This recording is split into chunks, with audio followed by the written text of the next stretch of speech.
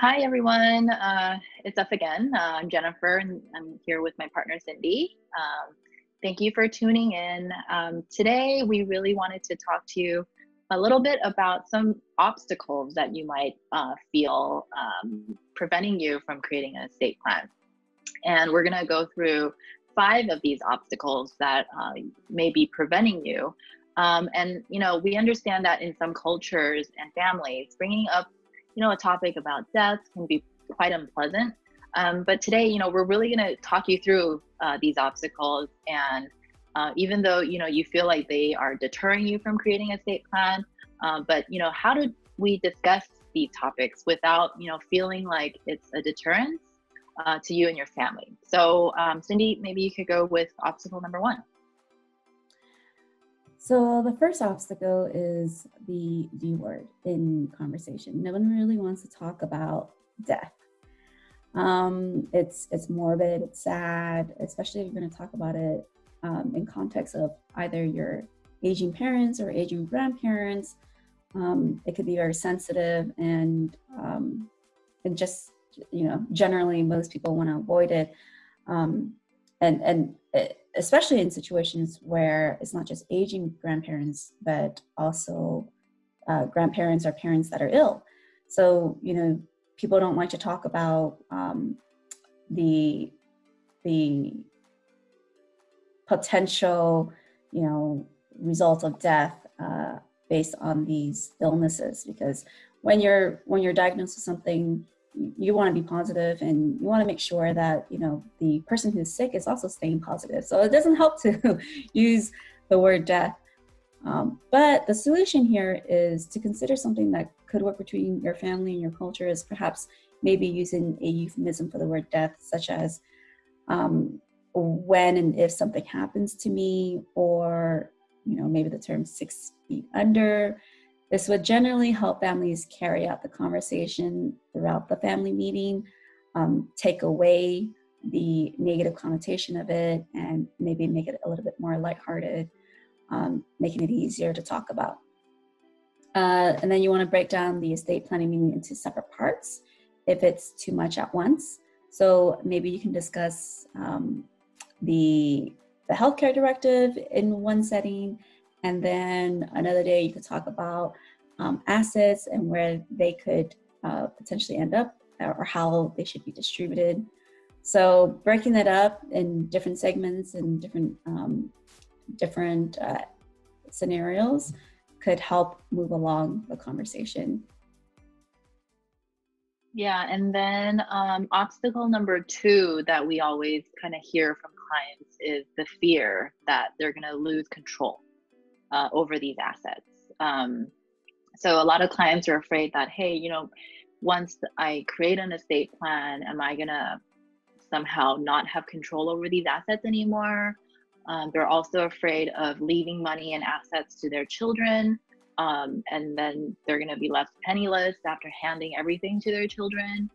And so the solution to that really is customizing an estate plan to your family situation.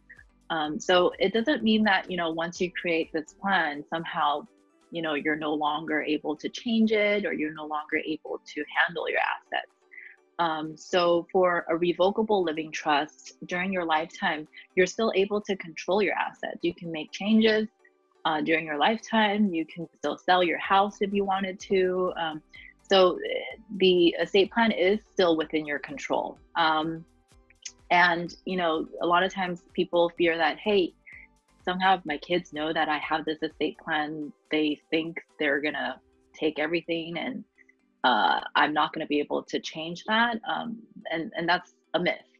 You're still in the right to make those changes. You can still change your mind and not leave it to your children, and, give it all to charity if you wanted to.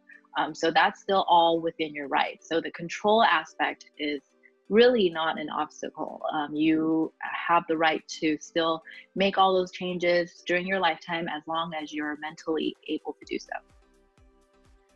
The third problem that we often see is the fear of speaking to an attorney.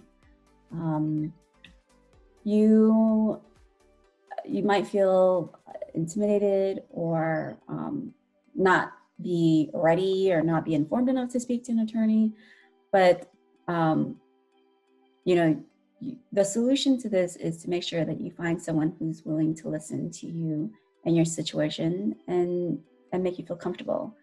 A lot of people fear finding an attorney who might price gouge you or, you know, not really be someone that you could be honest with. So really, maybe the best way is to start with a referral from a family or a friend. So do your research, ask around, and if there's no personal referrals, then talk to a few attorneys that you can find either on Yelp or online or you know, social media or whatever, and talk to a few of them. Most of them will give free consultations. Our office gives free consultations, so there's absolutely no obligations after you speak to us, while you speak to us, and just speak to a few attorneys and get the idea, get that feeling. If you try to achieve that feeling of comfort with the attorneys, and that should, you know, kind of get you started on the right path. And Cindy kind of mentioned on this, it's basically the cost, right? So a lot of people fear that it's going to be very expensive to create your own estate plan, and that's an obstacle. Some people also think, hey, you know, I'm not wealthy, I don't have a lot of money, and estate planning really is only for wealthy people, and that's actually not really true. I think wealth for many people is defined differently. So, you know, it doesn't mean that, you know, you only have the house that you're living in and somehow that's really a small estate that you don't really need to consider making an estate plan. So you do need to think about, you know, the estate plan is not really just for wealthy people. And so, I mean, each law firm really, you know, has their own cost accommodation. So you really have to call around to see, you know, the cost of the firms. And, you know, once you do find an attorney that you feel comfortable with, discuss the costs with them, and maybe they can offer you a payment plan that works for you, or some sort of discount, or a fee that you find more reasonable. And then you really need to think about the estate plan as an investment. You know, you basically pay ahead of time some lump sum of money, basically, for your family. It's basically saving your family time and money from going through probate court. Again, the average cost for probate in California is $34,000, and can last more than a year due to the current delays from the pandemic.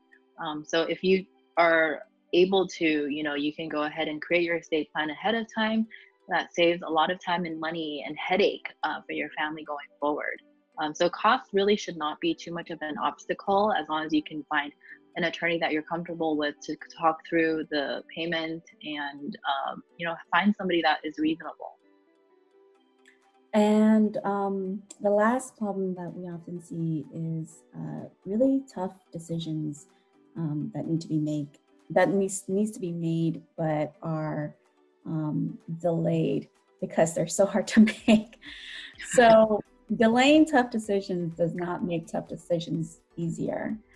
Tough decisions such as, you know, whether one grandchild has a special needs, or, you know, the idea of your spouse remarrying, or who would be in charge of everything if one spouse passes away, children from previous marriage, perhaps one child is more successful than another and one may need more assistance.